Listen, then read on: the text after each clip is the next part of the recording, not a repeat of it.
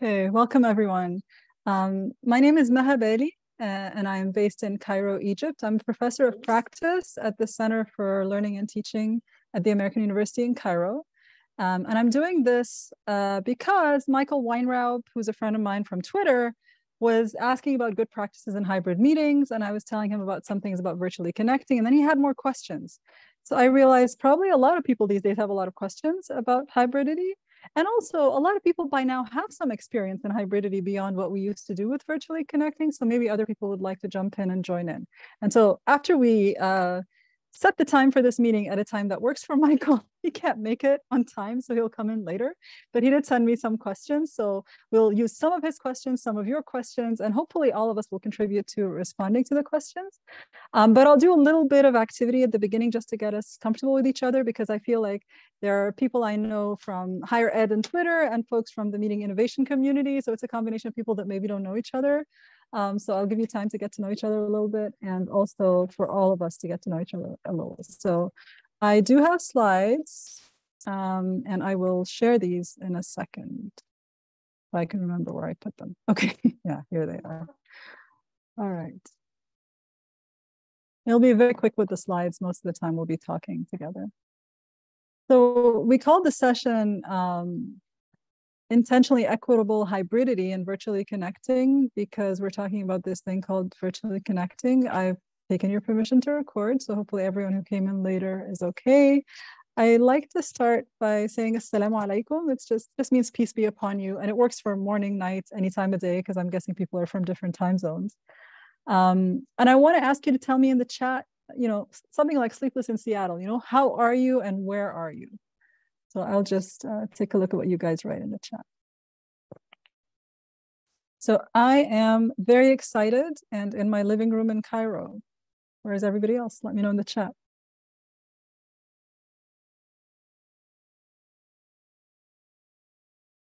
And Dom, I saw you come in. I'm glad you could make it.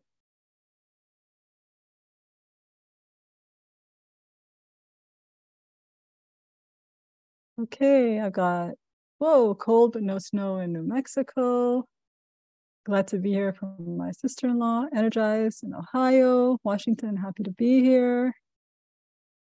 Waking up San Francisco, breakfast nook turned office in 2020. I love breakfast nooks. Wide awake and curious, Nancy, in Massachusetts. Enjoying the sun even though it's cold today in Bridgewater, Nova Scotia. Paris, 4 p.m., quite excited by coming week. Near Brighton, I love Brighton. Today's relentless rain has finally stopped. Malindi, coast of Kenya, grateful. Hi, Irene. So happy to have you here. In Alberta. Yeah, at your sister's place in Alberta. I remember you were saying sister's place. Heather, happy to be entering this week. Grace and anticipation. Dialing from Southwest Colorado. Okay, generally very well in Seattle, Nancy, but the virus. Sorry about that. Slightly sleepy, Dan. Snowy, Saskatchewan. Heather, tired, a little tired in Germany. Zan in Vermont and healing from your accident. I'm so glad you could make it. Oh, wow, Jim, 101st birthday. Wow. Yeah, my daughter, I don't think you've ever experienced that. So Hillary, chilly but cozy New England. Seriously good going, making 100. Yeah, right? All right. Okay, you work in person and also hybrid. Okay, thank you. Thank you all for letting us know. So I'm going to put you in breakout rooms in trios for 8 minutes. I hope that's okay. And just talk to each other about, why are you here today? What do you hope to gain? And what do you have to offer? I'll put the questions in the chat if that helps, because then you can take them with you to the breakout room. Adia, you're here. Welcome, Amy. And so if anybody feels uncomfortable, I'll create a quiet room in case folks don't want to be in a breakout room and don't want to talk, or you can just come back to me if you're feeling shy or something. So you're in groups 3 or 4? Sure. Okay, Nancy, I will do that. And I will also allow you to choose your breakout rooms if you decide to change for whatever reason. Give you 8 minutes for this. Add a quiet room. I'll just call it the quiet room. And oh, Zan, there are 2 of you, so I'll put both of you in the same room. I know when that happens, it's okay. All right, I think we are now in groups of 3. All right. And here are the questions again. Yeah, so you can move yourself to the quiet room if at any point you feel like you need to do that. 8 minutes with 30 seconds to come back. Just talk about why you're here today and what you'd like to give and get, okay? I'll see you in 8 minutes, inshallah.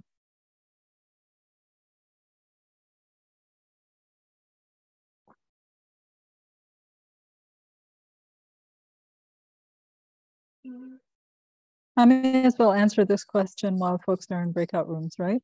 So why am I here today? I'm here today because I think we have a lot of experience with hybridity and virtually connecting, and I've learned a lot from that in my more recent experiences of hybridity that I had to do for my work. Sometimes for conferences that I present at hybrid, but also organizing events in my own campus that are hybrid, teaching faculty members in my institution how to teach in hybrid mode. And so what I hope to gain is to also hear about other people's experiences and the challenges and see if they're similar to what we have or different. And what I have to offer is both my own experiences, but also the experiences of a lot of people from my community. So there's a lot of people who are here today who are virtually connecting volunteers, or they've taken part in virtually connecting even as guests. We'll talk about what virtually connecting is very soon. And there's also a lot of people here who facilitate in different contexts outside of virtually connecting. So I'm very curious about their experiences. And I think we can all learn from each other. And I think the combination of a lot of people from higher education and then other people who may be facilitators, freelance or in corporate or nonprofit contexts, I think that combination, we have a lot to learn from each other, but we don't often meet. And this is my new space of connecting those two groups of people who facilitate or teach in different ways together. So I hope it'll be a good experience for everyone involved. And I'm going to bring them back in from the breakout rooms in around 30 seconds. So I'll pause the recording and come back. Hey, Alan, welcome. Hey Maha, sorry I'm Hey, late. no problem. I have another Okay. meeting. How are you? Is Okay, everybody good.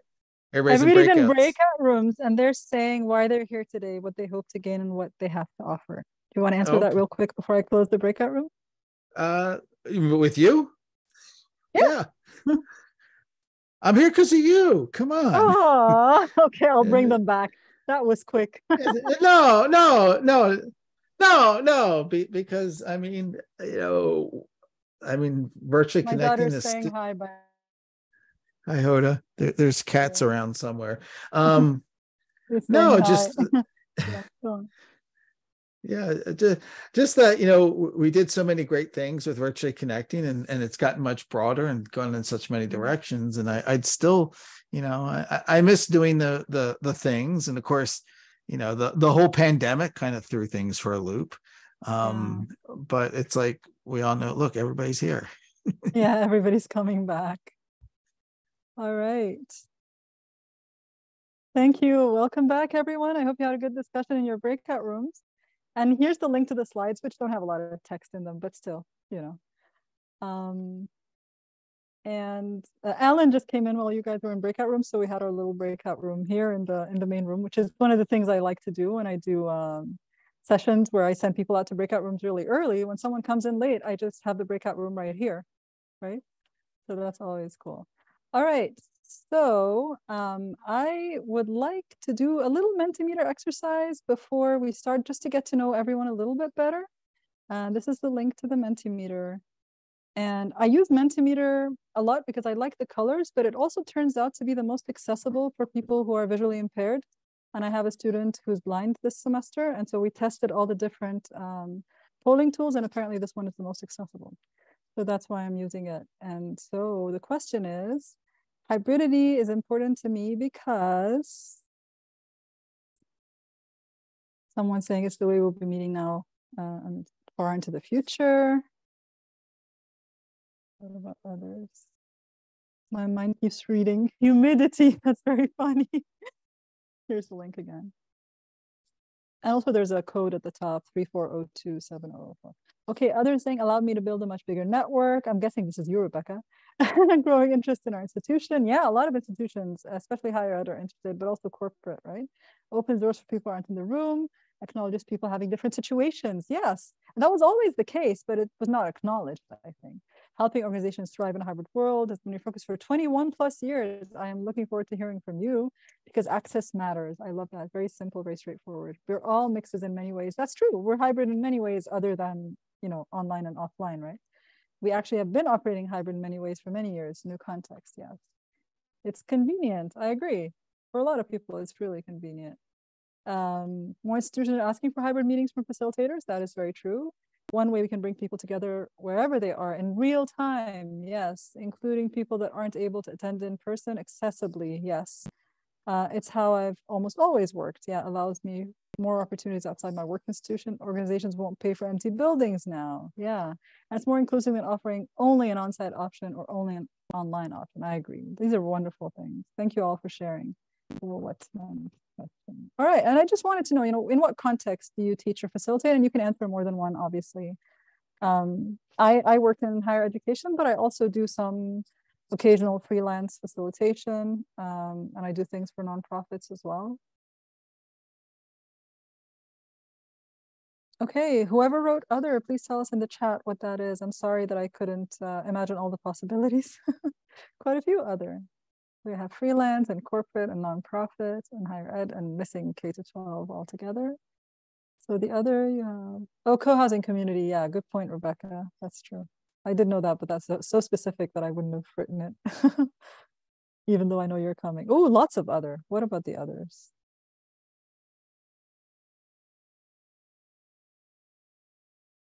Let us know in the chat. Higher ed and nonprofit. Yeah, so you're hybrid in where you facilitate, Sam. Yeah, that's cool.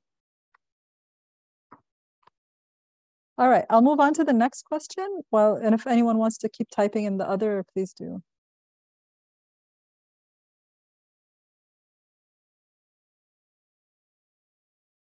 Okay, not actively teaching. Yeah, but you facilitate, right, Nancy?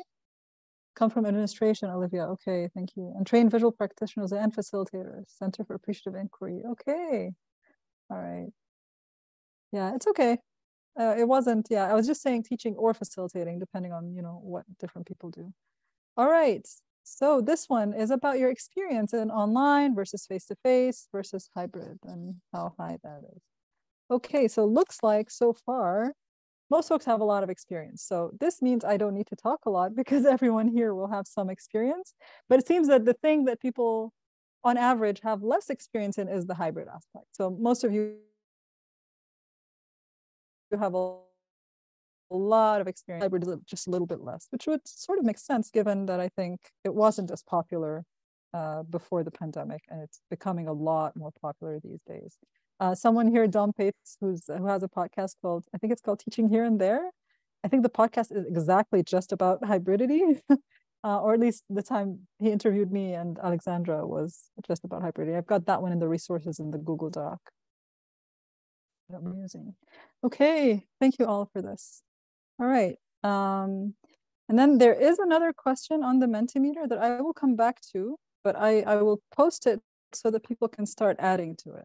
So this is just questions you'd love to discuss today. I want to keep it on, but I just need to do something small and come back to it later. I think it's still on, and I just want to go back to these slides, and I'll come back to your questions again later on. All right. So these are Michael Weinraub's questions, and a couple of them relate to virtually connecting. So I'm just going to ask folks from the virtually connecting community to help respond to those. And then we'll see some other more general questions that I think everyone in the room might respond to, and I'll look at questions that folks from the room are asking. All right. So let's take a look. So his first question is, what's your experience with hybrid meetings or learning? And what does the term virtually connecting mean to you? What does it prioritize? What does it critique? And he's asking me those questions. But I also got another question from one of the participants who I think didn't make it today. And he was saying how to avoid online participants being either privileged or in many cases really unprivileged in terms of participation. And the other is how physical setups and good practices would work for this. And so this is a lot about what virtually connecting was. And so Rebecca over here is the co-founder of Virtually Connecting with me. And so I just want to explain quickly what that is. So Virtually Connecting, we call it a grassroots movement that challenges academic gatekeeping at conferences by bringing in folks who cannot physically be at a conference into the conference virtually via video conference. Rebecca, do you want to just add a little bit here about how we started and why? How you go? Sure. Just asking your question. Go ahead. Yeah, which was interesting because I had some experience with being the hybrid person in the meeting, or being the online person in the meeting, where I had moved. And so I would go to meetings and people would bring me in on FaceTime. And that at the time was really the only option, by the way. That was before a lot of the other video conferencing options.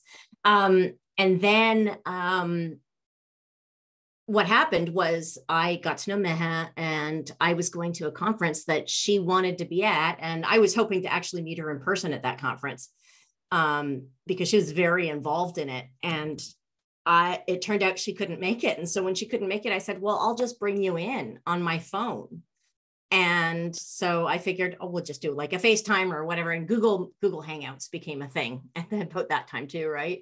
And so I brought her into that first conference, and we did she had a whole bunch of people she wanted to meet with. And so I would be the person running around trying to meet with people that she wanted to meet with. But it was really interesting because I really didn't know a lot of people. I was very, I didn't have a lot of connections within the community. And so it allowed me to meet a lot of really cool people that Meha knew, which was kind of like, so it was like a win on both sides. It was, yeah. And so the crazy thing is, Rebecca said, I will offer to be your buddy. And I was on the organizing committee, and I was responsible for the virtual unconference for that conference. So instead of just me meeting the people that I wanted to meet through Rebecca, we're like, oh, does anybody else want to meet them? And so we put it out on Twitter. And Alan, I think you were one of the first people who joined. Alan's still here. And different people would know on Twitter, oh, we're meeting this keynote speaker by Virtually Connecting. Do you want to join us? And people had no idea what this was, but they would join in and have a chat. And then people in the conference would say, oh, what's going on there, right? Rebecca, oh, Rebecca's here. Oh, Meha must be on the other side of her phone or her laptop or something. That was the first time we did it. But then after it ended, a lot of people were like, so when are you guys going to do it again? And we thought it was like, I guess when we did it, we thought it was a one-off thing. And people also thought this would only work because of Rebecca's and Meha's relationship, that they care about each other. So they care about connecting each other hybridly. But we actually expanded the people who were volunteering to do this. And we started doing it at more and more conferences. And at first it was all about, oh, get the virtual folks to talk to the keynote speakers.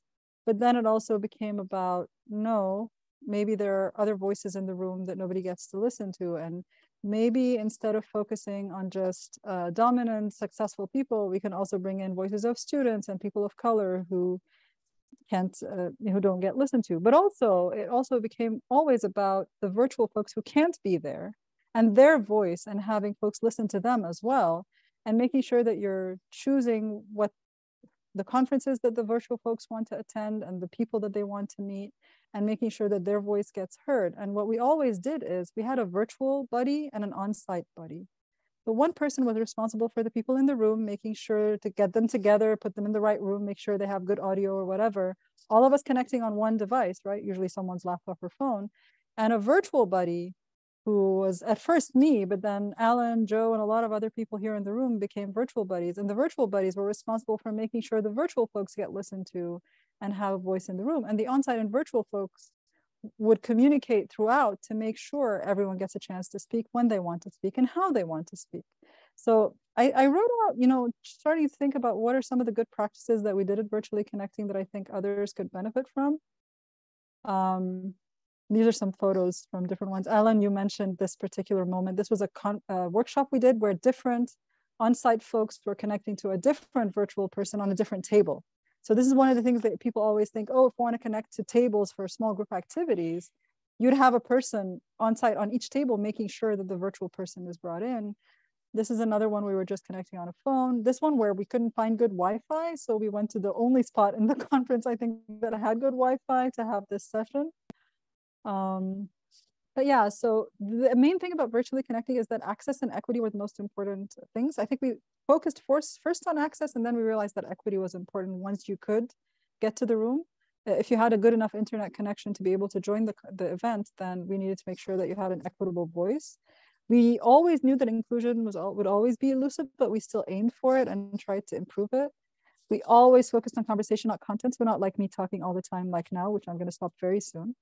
We always had smallish groups because Google Hangouts limited the online folks to only 10 total. So the facilitator, we also usually had a backup facilitator. So the buddy and the co-buddy or the backup buddy, and then 8 other people. So, and then on site, we would have like maybe 3, 4, usually not more than 5 or 6 people. And that way the total number of people were never more than like 15. And I think that's huge. Like as soon as numbers get bigger than that, you need breakout rooms like we did earlier today. It's very hard to have a spontaneous, imperfect conversation with a very big number of people. You need to structure it a lot more. And so these ones were not structured. The only structure was we're talking about the conference, but you could also relate to things that happened on Twitter that week or, you know, events and so on.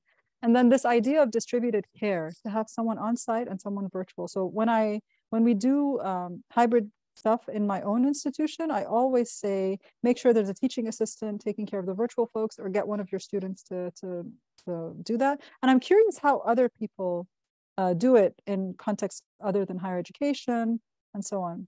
So Alan is saying the live eventness of it created a sense of, yeah, the liveness, yeah, being live creates a sense of energy. Zan is agreeing on breakouts, and Joe is saying 5 or 6 on-site takes real care to not become an on-site panel. Yeah, with Q&A from remote, that's true. Especially when they're all men. I remember there was one with all men, all beards. It would feel that way. And sometimes they're at a conference where they're in presenting mode. Nobody paid. The virtual folks did not pay conference fees. The on-site buddies, occasionally we lobbied the conferences to give them a pass, a free pass. But the virtual folks never had to pay for virtually connecting. Remote advocate in the conference room is key. Yes, to create a more level playing field. Yes, Nancy, I agree. Yeah, it was not usually a part of a conference program, although occasionally some conferences gave us a special room for us so that we don't have to search for Wi-Fi, depending on how friendly the conferences were. We weren't trying to be disruptive to them, but a few of them who didn't understand what we were doing were a bit worried at the beginning. But eventually, some of them would give us a room. Some of them would put us on the schedule as well. And so even though they were synchronous meetings, there's a lot of asynchronicity going on in the background and in between sessions to help sustain the community and invite people and find the right time and register people. And one of the things we noticed is that we had to also reach out to people personally sometimes if they liked a tweet to say, oh, are you interested in coming? Because people didn't always know that they could sign up. We also had different time zone converter on our website. But the key thing is it was challenging academic gatekeeping in the way things happen. And we also did a lot of low-tech adaptations. So there wasn't a lot of rooms that were made for this.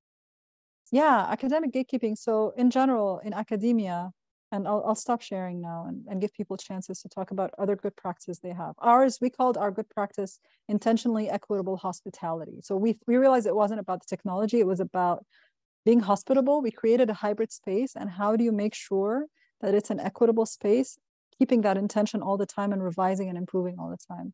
And so the academic gatekeeping is, in academia in general, there's always in my opinion, a lot of like who gets in and who gets out and who's excluded by a lot of practices that limit who can take part in things. And conferences are a very good example of that, because people like me in my part of the world, to be able to go to a conference from Egypt to America, it costs so much more. My currency, which has just been devalued like a couple of weeks ago, is so weak that even if I have a really good salary to allow me to be privileged here, it's really expensive for me to go there. I had a young daughter when we first started. She's older now. She was really young. I didn't want to leave her, and taking her with me would mean bringing her and my husband. It was very expensive and very socially difficult and logistically difficult to manage. And then there are people who have a disability that makes it difficult for them to travel. Bless you. So, so there's all of these things. So conferences make it really difficult to get in, and not anyone can be there. And usually it's the same people who are able to go to conferences all the time and the same people who can't. So that's a kind of gatekeeping. So virtually connecting was sort of, here. All right, I want to hear from others. What are some other good practices? I noticed that people like the idea of this, virtual advocates and the on-site advocates. For us, this is like the main thing. What are some other good practices that people have experienced or have tried with hybrid settings. And of course, virtually connecting volunteers can also offer. Rebecca, you want to offer one? I can see your physical hand up. Yeah. Yeah, and I have a bit of a different context. This is the co-housing context, because before COVID, we were building a co-housing community, and we had a certain percentage of the people here in Nova Scotia, but then a lot of people that were not. I, at the time, was in California. And so we had people from around the world in different time zones, all coming in to be able to be there for these day-long design workshops. It was really quite a painful thing to be online for. But it was really important to be online for it. And so it was a lot of retraining the people that are face-to-face in the room for how to do it. And so one of the tools that we used, it was really interesting, was, and I started to tell this in my breakout when the breakout ended, was teaching people in the room to use a microphone, and to use a microphone that's not amplifying, right? So it feels like you're talking into this dead stick, right, when it's going around the room. But if they used the microphone, it meant that the people online could actually hear what they were saying. Otherwise, you're trying to pick up a microphone. And I think that's got to be one of the biggest issues, and one of the things that we learned in virtually connecting as well. Video less important than good quality audio, right? Good quality audio was critical. You can have poor video and still have a great conversation, but you can't have a great conversation with poor audio. Yeah, I agree completely. And also, this is also why I think during the pandemic, I always said, let people keep their cameras off. You can still have their voices. Voices first, faces, not so important. It's nice to see faces, but it's just, you could carry on a pretty good conversation without seeing people's faces. We do it on the phone all the time, right? Dom, you were saying in the chat something about, again, this is related to what Rebecca was saying, is like whatever tech is available. When I have to do a hybrid thing on the spot, I just use my phone and pass my phone around. If the phone is passed around, it acts like a mic and actually acts like a close-up camera to the person who's talking to the virtual folks. It works really well. I can do really small group work and I can do big group work, and I take the camera to me at the front of the room if I'm the one talking, and it's just a phone. You can have as many virtuals on the other side. Then it's if the room is not equipped to even rooms that are equipped to get the audio from everywhere can get really noisy for the virtual folks, because if people in the room are whispering, it might pick that up if it's a really sensitive mic, and that's not helpful. But a phone will only pick up what's close to it, and that actually tends to work really well. Dom, what were you thinking in terms of low tech? Well, I was just thinking of some of the earliest experiments that I did in this particular space, slightly prior to encountering virtually connecting. But it kind of makes the same points. One, audio is the key thing, really, as Rebecca made the point there. But then over and beyond that, it doesn't have to be high tech to connect.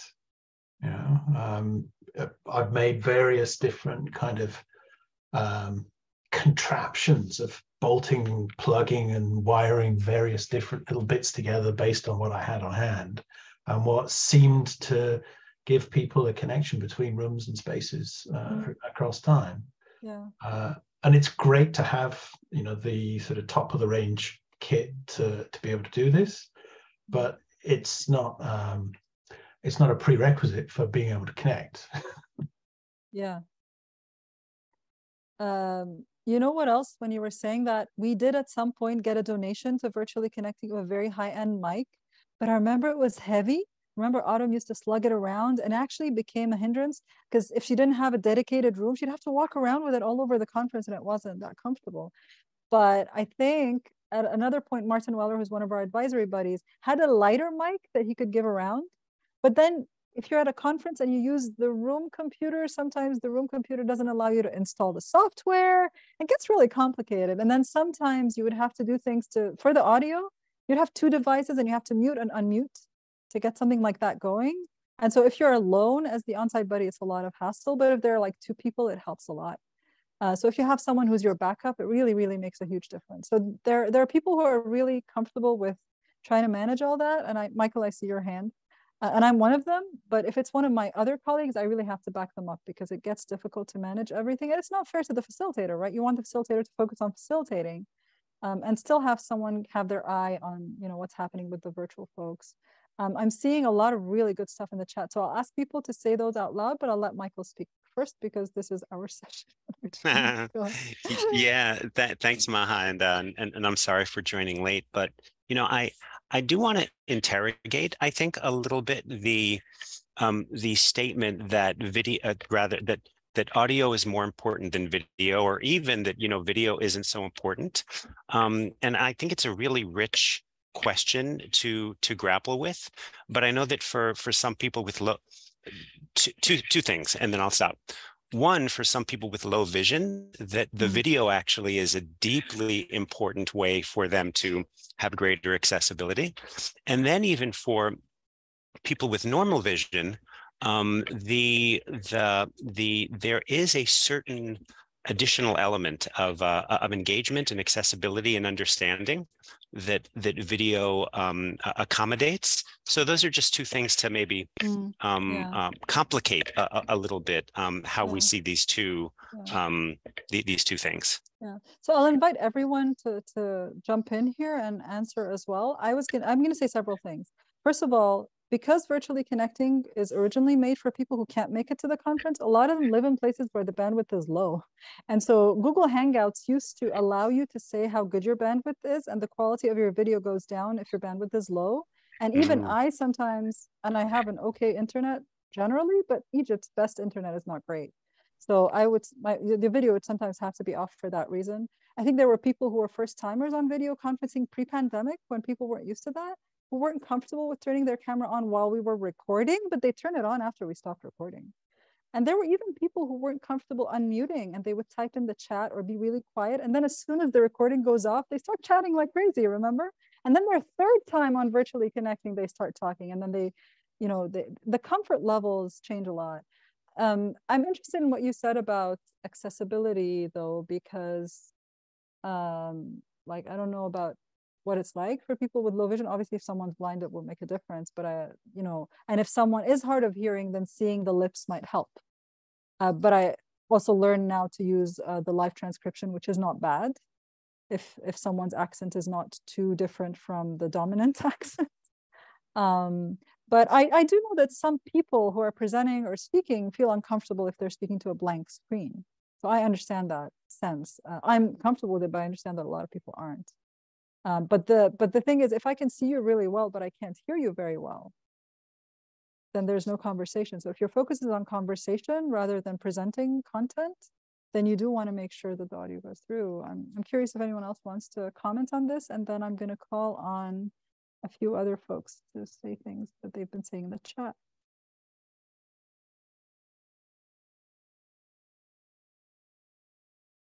Okay, I see a lot of people like the idea of using a phone. All right, there's Heather, who is talking about tech checks and the vitals checklist. I would love to see what that is.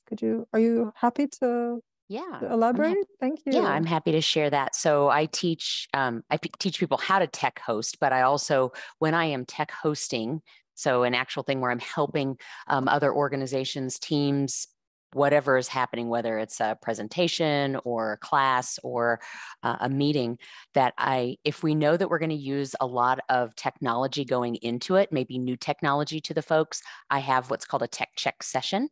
And in that, I kind of draw them in by saying, we're going to first start out by checking your vitals. And there are 5 vitals: your computer, your internet, your video, your audio, and your lighting. And that gets them excited because they're learning new things. But at the same time, I'm doing it in such a way that it's engaging, that it's efficient, and that it's equitable. So I'm really trying to set the tone for the folks that once we get into this meeting, I may not be talking at all, but I am there. So I'm trying to build trust in that tech check session and to cover any technology, like additional technology, whether it's Miro, Mural, or any third-party collaboration tools. And I try to make them short and also applicable to whatever it is their desired outcomes or purpose for the meeting is. That's awesome, Heather. I love the intentionality behind what you're doing and this as a process of building trust. I love it so much. And it also reminded me of something that I didn't mention.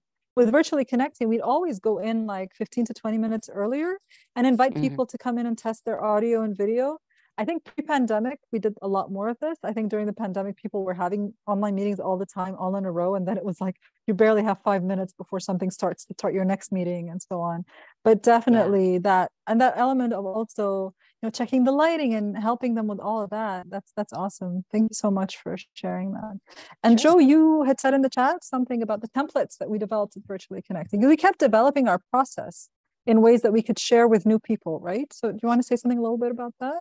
Yeah, and I think that's exactly the biggest point. As the organization grew, and it was really important to invite people to bring Virtually Connecting into conferences that were important to them, might be how I would phrase it. As we really very intentionally tried to break down some of the in-group, out-group, some of the leaders and followers, and create a much more communal, create a community and not just a service. It became really important to start writing down, here's how we do this.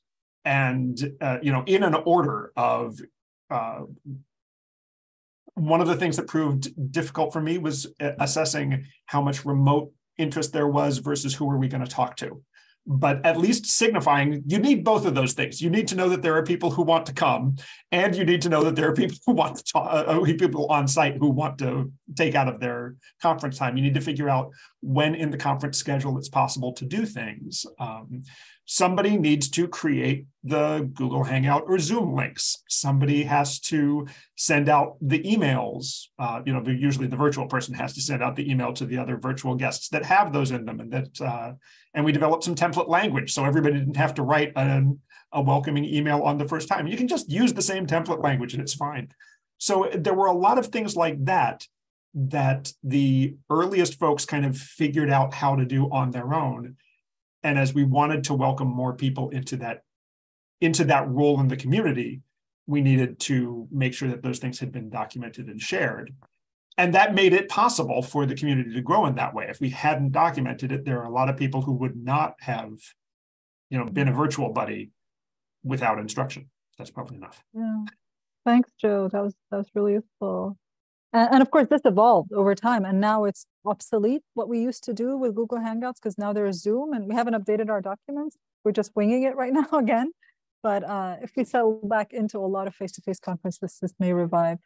Heather Settle Murphy, you were talking in the chat about making sure that online folks know what's happening on site and repeating stuff to them, right? I think it's checking back and having a virtual buddy who would speak up and let you know that you missed something. Can you tell us more about how you do it? And you said Heather Settle Murphy. Did you mean me, Nancy? No, sorry, Nancy Settle Murphy. Yeah. Okay, I wanted to make sure you weren't asking Heather. Yeah, because we have two Nancys and two Heathers, so that sort of messed with my brain. Sorry. Well, the other Nancy, sadly for us, can't talk. Yeah, I know. So in the room, if it depends, a lot of my clients have owl cameras or something similar, so it follows the sound and it follows the person speaking, so everyone is remote can see whoever it is who's speaking or standing up at the flip chart at any time. If you aren't fortunate enough to have them, and many, I'd say most aren't, then it's about making sure, let's say if we have people participating via, let's say via Zoom, to make sure that the camera, I always like having two, but if we only have one, make sure that the remote advocate who's in the room, that liaison, the person responsible kind of for the care and feeding of the remote folks, make sure that they are quickly can take the camera and say, okay, let me just show you what Heather just wrote on the flip chart. Or let me pause for a minute. If you heard everyone laughing, that's because Ed said blah, blah, blah. So any of that sidebar conversation can be kind of translated. Yeah. So I think that's an important role for someone in the room. Yeah. One of the things in my institution that we encourage very strongly is share the screen to the Zoom. Don't assume that the camera will get the screen and it'll be readable to folks.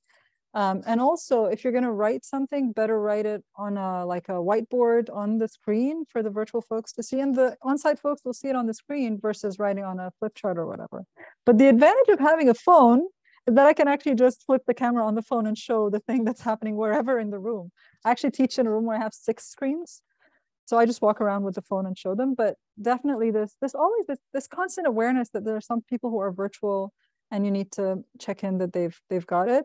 I also have sometimes a funny situation, and Michael, you had shared a resource that highlighted this particular strange situation where you have more virtual folks than on-site folks. And in that sense, the virtual folks suddenly become privileged, even though usually they aren't. But if there are like 20 of them and only 5 in the room with you, that becomes an imbalance that is very strange. And then the on-site folks are like, why am I here? And that's also an important thing to keep in mind. Even though you can see them, you end up focusing with the virtual folks more. And then maybe there are opportunities to do something in person better in person, and you end up doing it virtually. So sometimes you got to do things slightly, maybe use sticky notes with the people in the room and Jamboard for the virtual folks, or use Jamboard for everyone. And it depends on what's the right balance for you. One of the technologies that I think works really well in hybrid is polling tools, because you don't use the chat, you use the polling tool, and then everybody's on the polling tool, and then you can talk to everyone. But still, the virtual folks will use the chat, right? In ways that the on-site folks can't whisper to you every time they're thinking something. So there's a lot of other great stuff in the chat. Jakob, I think you were asking an interesting question about sessions that didn't go so well for you, right? Yes. Oops, you muted yourself. I'm joining in with a very poor sound. My apologies for that. So just we can hear you though. That as a pointer. All right, great. No, it's just like I have 2 examples. So it's actually with you. Like at the session that you had at the University of Cape Town quite a while back before COVID. I remember it. We that was one of those session where we ran in and put up a laptop. We had made a sign up for our network, our virtual network, Emerge Africa, which is only operate as a purely online. So it was quite a new thing for us to do something remotely hybrid. But I just have this memory of we had sort of like 10 people that ended up sitting quite alone, and the sound was poor and all of that. Or just for that session and another session that you also did in Cape Town, my memories is just this of rushing into a venue, having to set up a laptop in a very ad hoc manner, and not just not having the time to actually test sounds. And it came to my mind when you were talking about virtually connecting, where you also sound like you're sometimes running around to find a room and find a Wi-Fi, and it's just I'm just curious about raising this point of not having the time to actually set things up properly, and in that sense that's happening physically, get some kind of privilege over what's happening virtually. So I'm just interested in how experiences and how other people have responded to that challenge.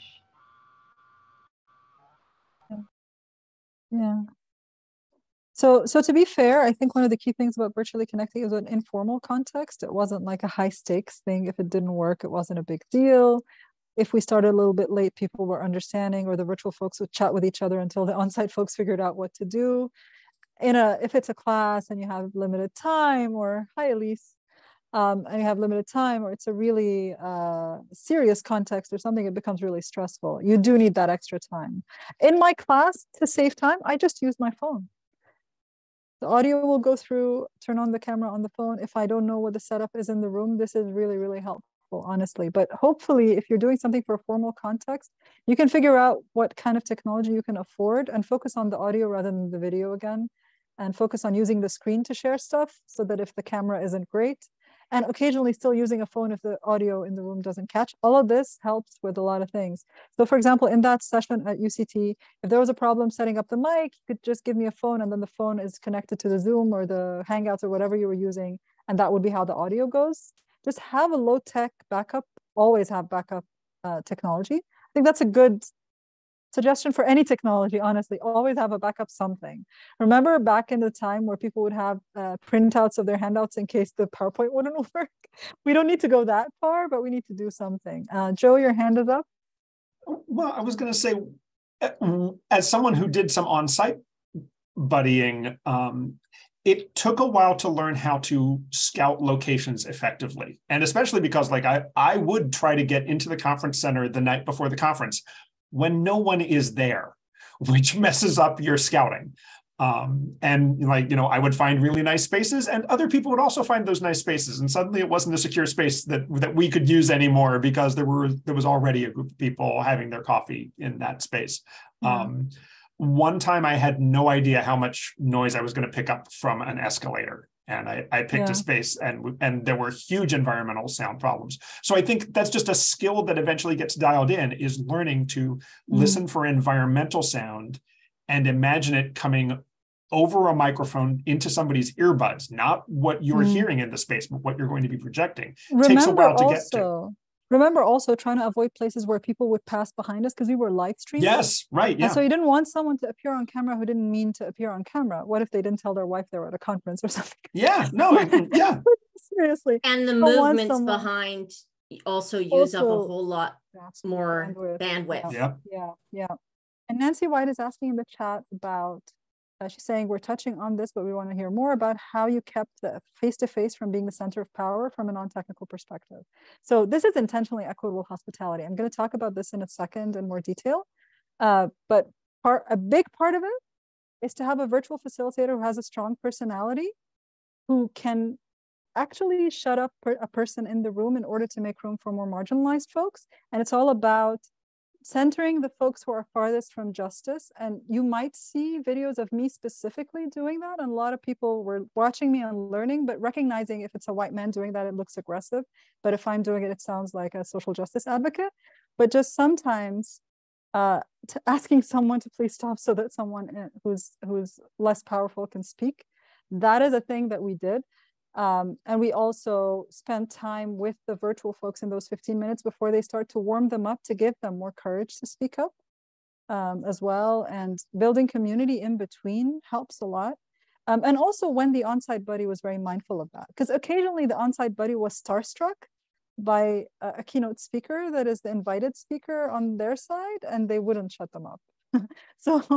So I'm sorry I keep saying shut them up, because actually what does happen is that some very powerful people want to just talk and listen to their own selves. And we want to listen to them, but we still want to have a conversation. We're not there to just listen to them talk and talk and talk. I don't know if anybody else wants to speak to that, but I wanted, there's, oh my God, 22 messages that I haven't read yet in the chat. But anyway, if there are any links anywhere, please put them, someone help me put them in the Google Doc. We also used to have someone back in the day with Google Hangouts who would save the chat and send it to folks, but now I have my Zoom automatically saves it. I don't know if you guys do that. Let me just take a very quick look at what's in the chat. And we usually have a co-buddy. So today I don't have a co-buddy, but I can make Rebecca my co-host. And Alan my co-host, right? And that can help. I'm not a good co-host.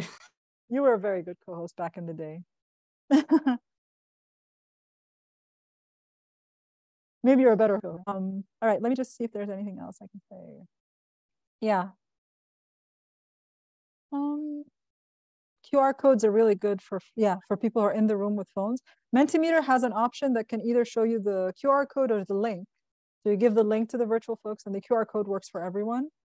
So what's it called again? Mentimeter? Mentimeter, yeah, the one I was using, this one. Right. Let me share it again.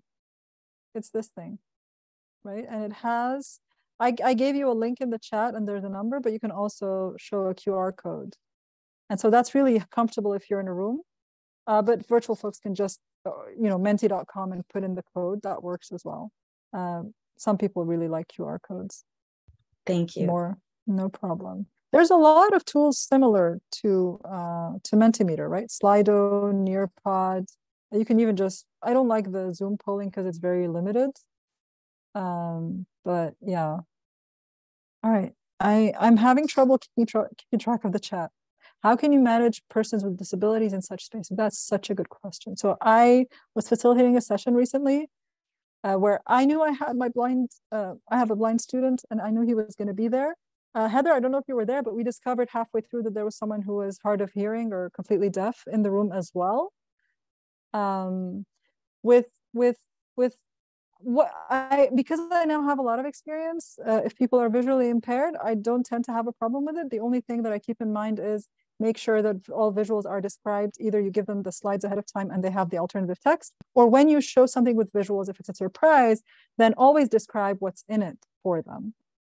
People who are hard of hearing, I always have the live transcription on, and usually they have their own way of managing as well. So if you know ahead of time, one of the things I do when people register is to ask them what kind of accessibility needs they have and what I can do to help, which I emailed you guys, most of you, if you signed up like 2 days ago, more than 2 days ago, I would have, I sent something to ask if you have any accessibility needs. So with my Zoom registrations, I always ask ahead of time so that I know this before I meet the people. And yes, Rebecca answered that question. Thank you. So yeah, the QR codes are built into Mentimeter, but you can also use the bit.ly. The bit.ly.com can create a short code for you or a QR code for anything, right? Anything you want to share.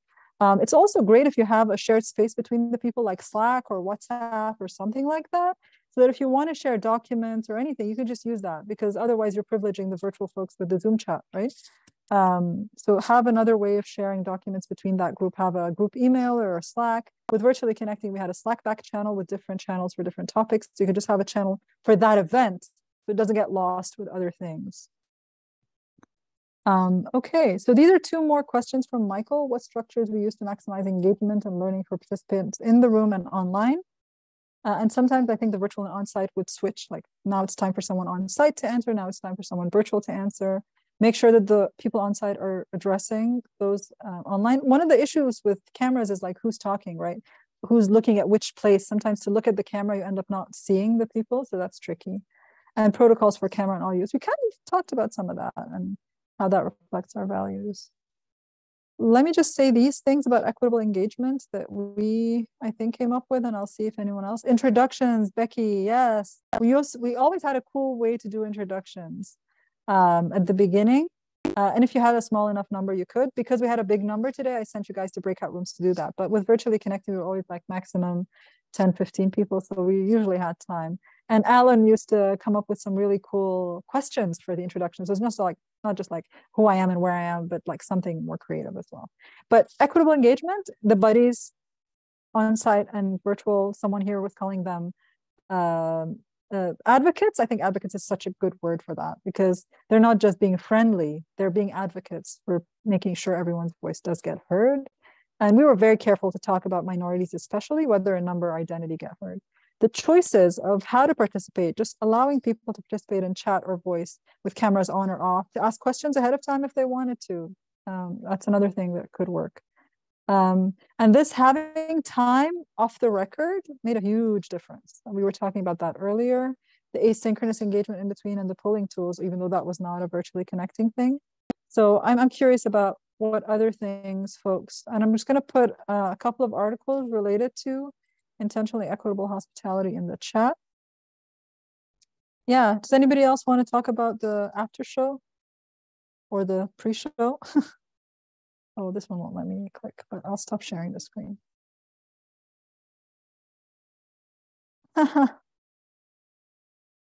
Okay, that's interesting, Nancy. Yeah. You know, when you watch sports and there's a pre-show and a post-show, those are things that we did. Especially when you think about this for on-site, if you go to an event on-site, people are having informal conversations over coffee before and after, and then the virtual folks don't get that. And so having the after you finish some time for the virtual folks to keep chatting in that informal way that's not part of the official thing makes a huge difference. And it's a lot of community building happens in those spaces.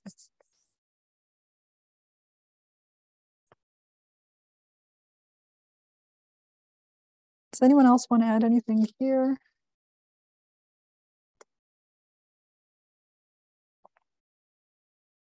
So we have about 1 hour left of the official time for this, half an hour left of the official time of this. And I wanted to give folks time to talk to each other a little bit as well. and to look at what other kinds of questions we have. But we can still stay in the main room and all talk to each other. So I'll just share one more slide about intentionally equitable hospitality and some more questions that we can all talk through together, I think. So this is more recent work on intentionally equitable hospitality, and part of it comes from the pre-design phase. So who do you involve in the design of something in the first place? If you involve people who will be perpetually virtual, oops, that came out on the recording. You have to come and do this here. All right. So who you do involve in the design? Are they people who are marginal all the time? Are they people who are virtual all the time? Can they be involved in the design of how this works and testing it and making sure it works and making sure who's, what's on the agenda? How can it privilege certain people? But then also designed to anticipate inequalities and how to respond to them. How do you redress them? And then intentional adaptation in the moment, which you can't teach necessarily, but just keeping in mind that you can change your plan all the time. This is Adrienne Marie Brown who uses this term. And then Priya Parker in The Art of Gathering talks about generous authority. And that's when I shut someone up in order to make space for someone else. And then beyond the moment, this sustainable community building and sustaining it outside the live sessions, right? He was talking, okay, so Michael had questions about software and hardware. How do you do group work in hybrid situations? And do you have examples of a time you facilitated a hybrid meeting or session? What worked well and how would you do to improve it? I'd love to hear from others on these things. So group work in hybrid situations, how do you guys do it? And have you facilitated a hybrid thing that you'd like to share about that worked well? I like that term, agile moderating, meeting the situation as is. Yeah, so that's the intentional adaptation part. When I think about group work and hybrid group work, I think about that one particular conference presentation we did where we brought in a different person on each laptop. And yeah, there we go. She's got it on her phone even. Yeah. On my mug. On her mug. Yes. People are coming in. And so we just had a different laptop at each desk that allowed for a different virtual person to be in each group. And I found it was a spectacular experience for everybody. How do other folks do group work in hybrid settings? Do you separate the virtual folks in their breakout rooms and the on-site folks on their tables, or do you tend to pair them up or mix them up? I'm curious about that one. We've done these where we're in groups of about 10 people. So in the physical space, the chairs go into a circle. And so you break out there and then you do a Zoom breakout room for the virtual friends. But what I'm really excited about is experimenting with these platforms where the Zoom friends could jump into something like spatial chat, where you become the little round avatars, and then you can move into your own groups. And then you could still be in one room, but like, let's say 6 groups.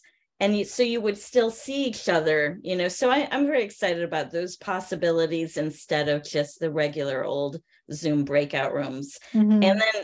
And then having, I like the idea of having the live people connect more, but probably during meal breaks or something, instead of the focused activity and the downtime, making these connections more. And I'd love to hear what other people are doing during meal breaks and stuff to keep the connections flowing, in addition to your question.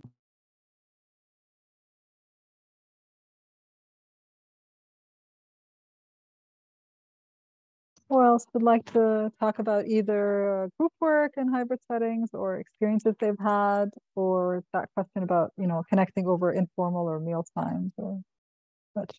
One of our friends who used to be the virtual used to do coffee hour, where you meet for coffee online. So you could still do that in a conference for the virtual folks, right? Verna, were you the person who was just speaking that I cut off right now? Good to see you. No. Hello, how are you? Hi, everyone. No, I just wanted to say in terms of, how to mix people. So I think that in order not to, of course, there are so many contextual factors, but I think in an ideal situation, my ideal thing would be to really get the people on site to connect with the ones online and perhaps through some activity, etc. So, but the problem is until now, I haven't done it because of the sound, the microphones. So the problem is you've got to tell people. So if they haven't got headphones, that is the problem. So I ended up in a situation where it was very last minute. I was listening with interest with about, not having time to set up. And I assumed because of what it looked like that we could automatically see each other, but that wasn't the case. So then a student saved me because he thought, oh, no problem, I'll connect with my laptop and I will turn the laptop so that the people online can see everybody with the laptop. I thought, wow, I would have never thought about that. And then, but the problem was, that very few people had headphones. And so it would have been very messy to do this online on set. So, but that's my next thing. I want to definitely try people obviously you have to set it up as an activity and they need to know what they're talking about, etc. I think for me, it was more a question of managing the sound. So it worked really well.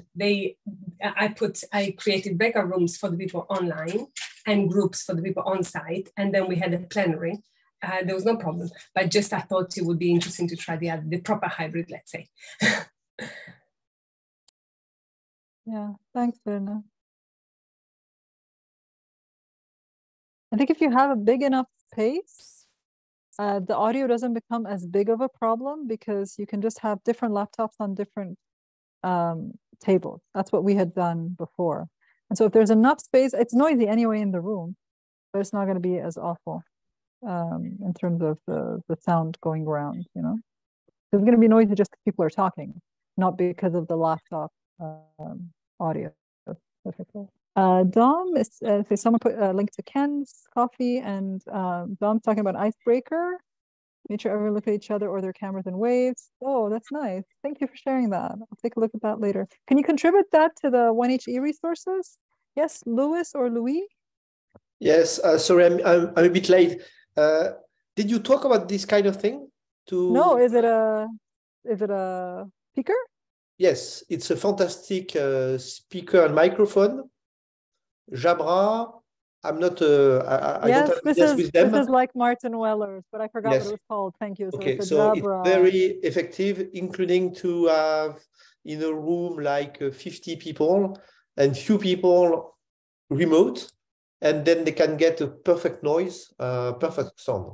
Yeah, and it connects with USB, right? It's very light and easy to yes, or USB, or even by Bluetooth. Wi-Fi? Bluetooth, excellent. Yeah. Thank you so much, Louis. I've forgotten what it was called. We talked about it, but we didn't say what it was called, which is not helpful for anyone. So this is really helpful.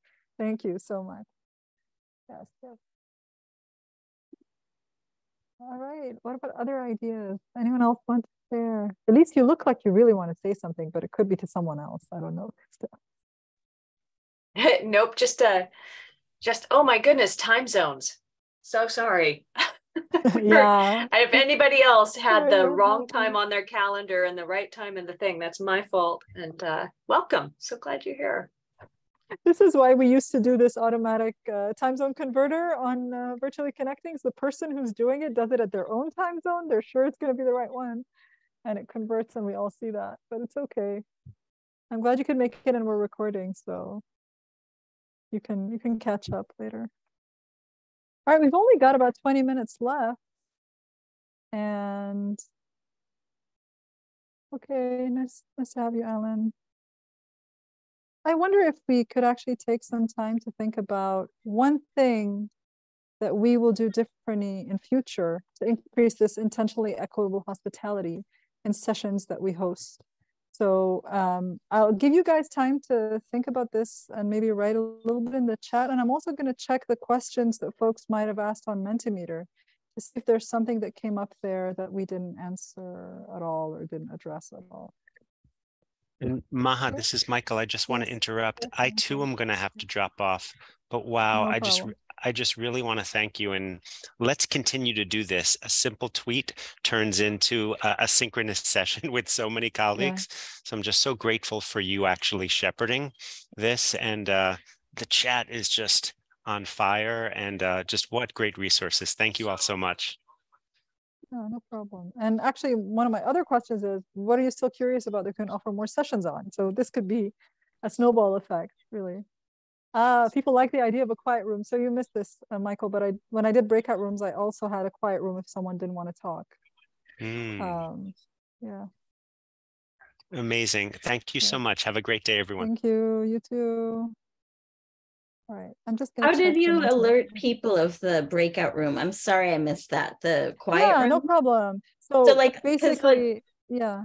So I was going basically, to say, because right now we have a separate person organizing the breakout rooms. So how do you let that person, the attendee, alert the breakout room organizer that they want to be in a quiet room?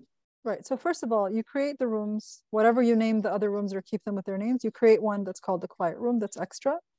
You let people know that it exists. They can send a private message to the person, just let them know who the person is that they send a private message to let them know, or you just allow people to select their own breakout room.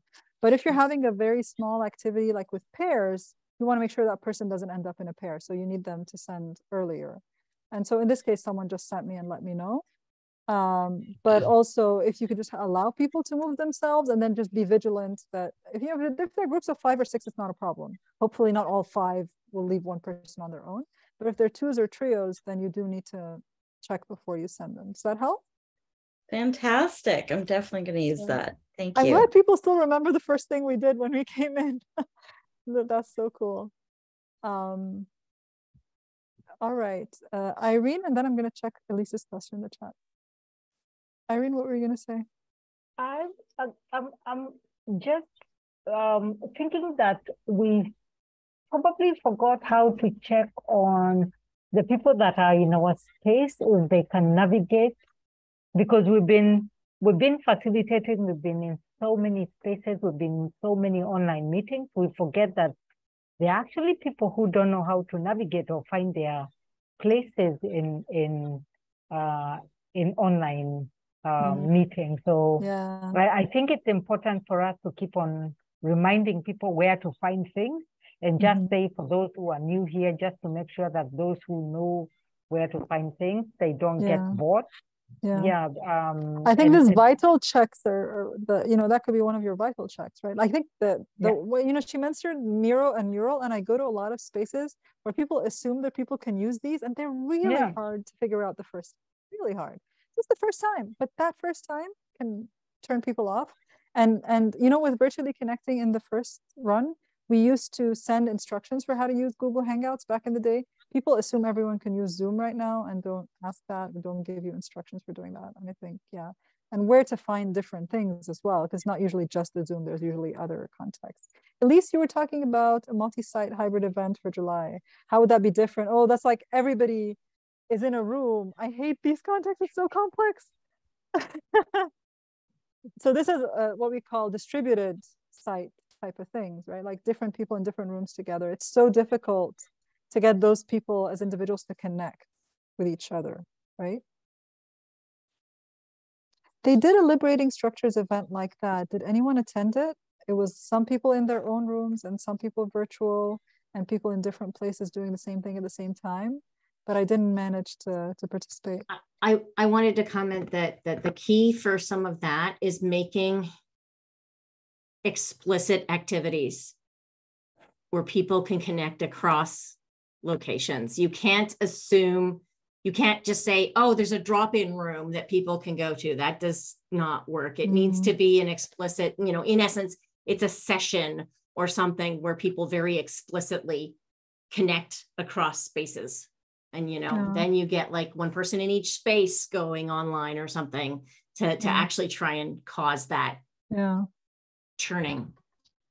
Maybe certain moments, but not all the time because it'd be exhausting, but like certain moments for like a half hour, groups of 2 from different sites meet with groups of 2 from other sites and make sure you have space and good audio.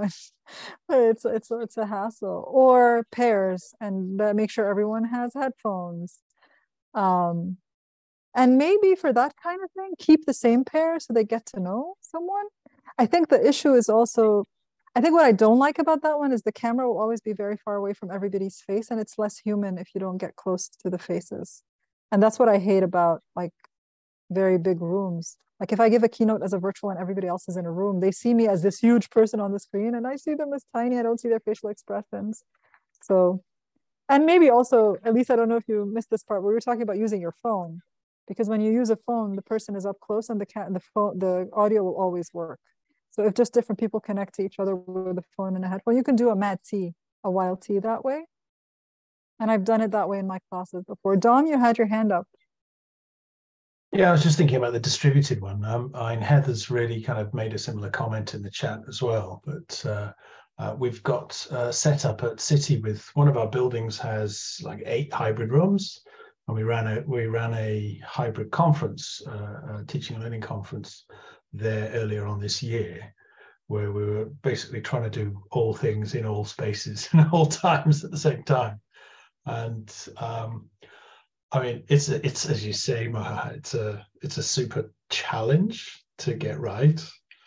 You do need individuals in each place coordinating things, like a co-pilot or a facilitator in each physical room that is on top of the online stuff as well. But a key thing there as well, I think, is the design of things. And it might be just as simple as, how you structure the table in a Google Doc with the right number of Zoom URLs, just as a simple thing, but just thinking through the design of how is this going to be, so that wherever you are in that context, you can easily navigate to where you want to be. Yeah, that's a great point too. And using the right tool for that, whether it turns out to be a Google Doc or a Jamboard or whatever. And Heather said something about having a tech host in each room and one for those working virtually. We have to remember probably the people in this space are all both tech savvy and good facilitators, but not everyone is both at the same time. And so sometimes you just need a tech host to manage the tech so that the facilitator can manage the facilitation. And even when we're good at this, it's exhausting. So having 2 people, and for every distributed space, having someone responsible there. So Louis, and then Elise also had her hand up, and we have 10 minutes. Louis, go ahead. Am I saying is it Louis or Louis? It depends. If Louis Armstrong, but I'm French, so Louis like the king, you know.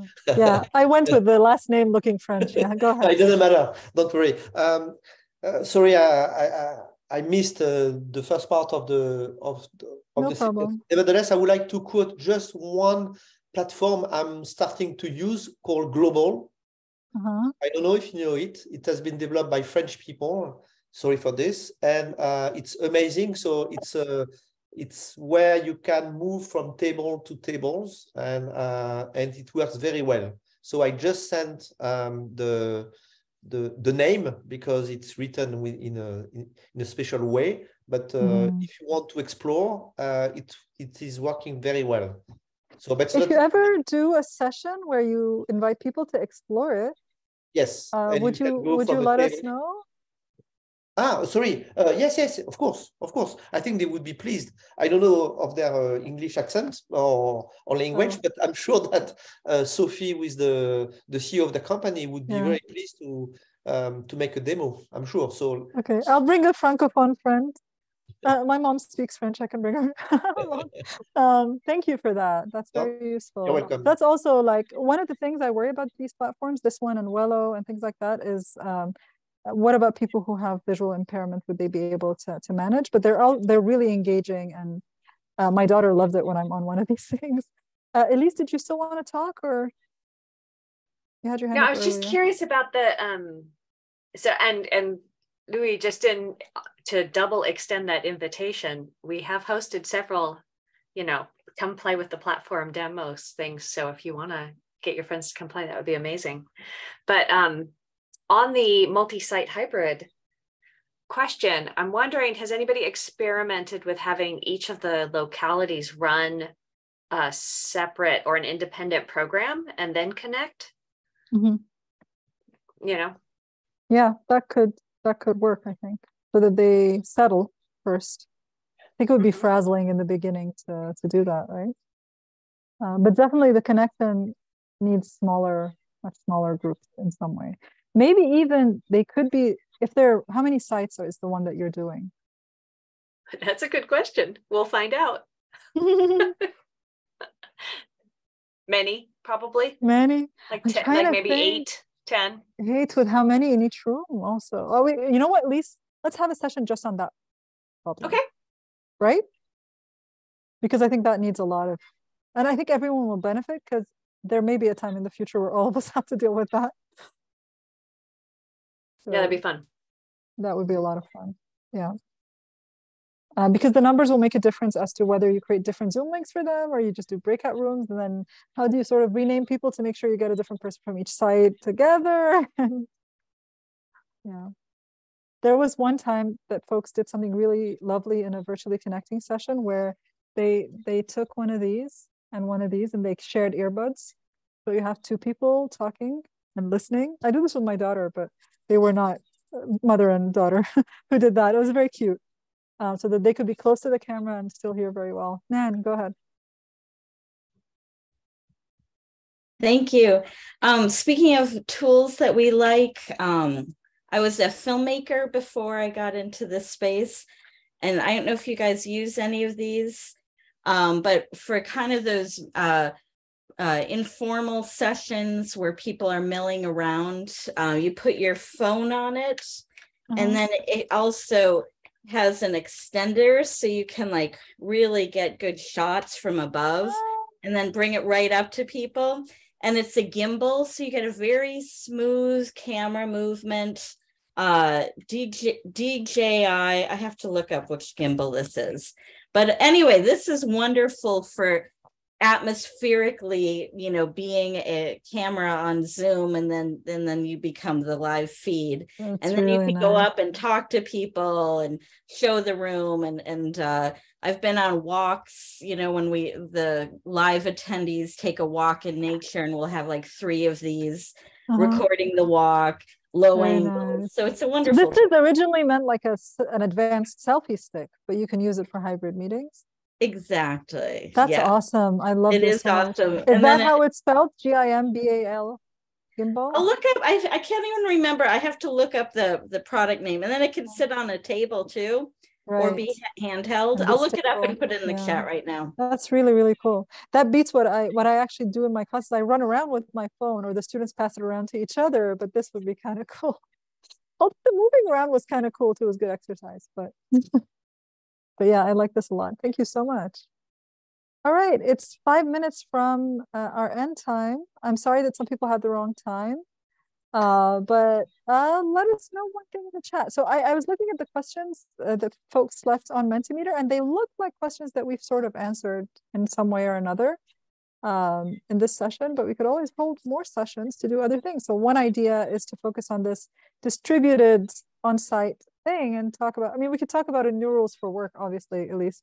And if you want to do you want to mention that real quick and put the link in the chat? So Elise is co-organizing or organizing. Are you lead organizing or co-organizing this? Yeah, co-organizing. Yeah, so we are running a large symposium and multi-site quasi-experimental research project, which begins with a symposium in January. The symposium will be all online, and Maha's going to come and share some more ideas about intentional equity and hybridity, and we'll also have some other folks you probably know, and then we're going to run this big experiment and share the results of the experiment at the multi-site hybrid event in July, we have not yet picked sites nor dates because we haven't run the experiment yet. but it's going to be July, and it's going to be amazing. So first step, register for the symposium January 17th to 19th. It's January 17th to 19th, multi-time zone, right? Like multi-time zone, right? So we are setting the program now. So if people have strong recommendations about things we should do to make it more equitable, that would be fabulous. But we are starting in European, African sort of midday, and we go through Australia, Asia midday with big breaks in between. Our event platform is CrowdComms. So they'll be handling the agenda and the live streaming and connecting to resources, but it'll be primarily Zoom and whatever people bring. And in addition to like sessions and workshops and whatnot, we're going to be crowdsourcing challenges, because the whole experiment is about unleashing team creativity. So we'll be running these ideation like brainstorms for the experiment. And the question is, what should we be brainstorming about? So we'll be crowdsourcing that during the symposium and a number of other things. So we would love to have you. And right now, because we have not published the program yet, it's on leap of faith pricing, which is a discount that will end at the beginning of next month, so that I can afford to actually host it. But I'd love to have you there. I would take that leap of faith. And I'm saying this because I met Elise about a couple of months ago, and I've been in communities where Elise works, and I'm just gonna, if you know me, I recommend this. If you like the kinds of things that I like, you're gonna like this. And I don't even know what's going to go there, but because Elise is organizing it, and that community is like the kind of people that are here, I think. So I think we're all going to learn together. And I think it's also about who gets there, right? Who goes is what happens. So that's right. Let's go there and do this, because it's an invitation to experiment and try something new and aspire towards how we want future good practice to be, right? That's right. And an opportunity to bust some myths, right? And influence the larger conversation in a positive way, as opposed to a doom and gloom kind of way all the time. So yes, exactly. Because there were some people who were asking in the Mentimeter, about how people are overworked already, and asking them to do hybrid is asking them to do even more work. And how can we do this in ways that don't burn out people who are already burnt out after 2 years of what we've all been through, right? Thank you all so much for joining us today. It's exactly 1:30 and time for us to go. Thank you so much. If you want to post anything in the chat that you want us to keep thinking about, or go back to the Google Doc and keep writing about what you want. We had Slack for virtually connecting that kept us going for a very long time as our continual thing. But if you're part of the Meeting Innovation community, there's space to chat over there, right, Elise? Asynchronously. And everyone else who's not in the Meeting Innovation community, I think, knows me in some other way. Yeah, let's keep talking, and hopefully we'll organize something again soon. I'll if you guys don't mind, I can let you know if Elise and I organize that other thing separately from the New Rules for Work, or if it's happening in New Rules for Work, we can let you know that it's happening there, right? Oh, we should do it here, because this is our free open venue, so we might as well keep it be free and open, right? Awesome. Thank you. Yeah. All right, I'm going to stop recording and do the virtually